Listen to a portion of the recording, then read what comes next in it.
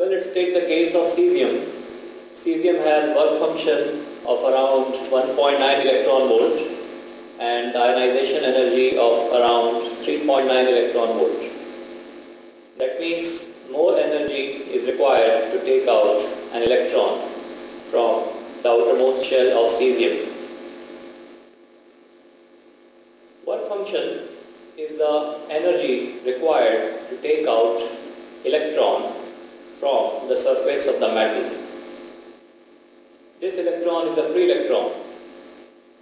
So work function means energy required to overcome all the electrostatic forces on this free electron when it tries to leave the metal surface.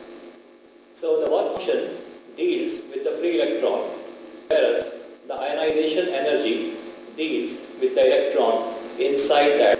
This is a fundamental difference between the two.